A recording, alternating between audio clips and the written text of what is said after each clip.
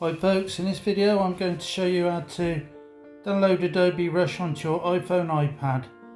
So if you go to the App Store, your device, and tap on search, then type in Adobe Rush. It will ask you for your Apple user ID, password, or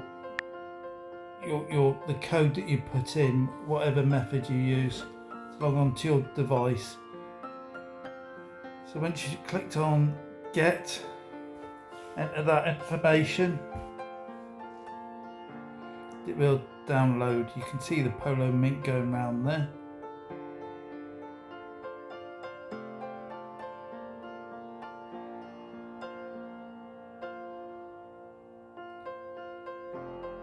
And once it's done that, it will take you to the Adobe site. Once you've gone to the Adobe site,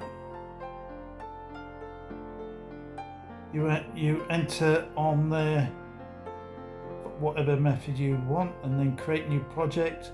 Please like and subscribe to watch more videos.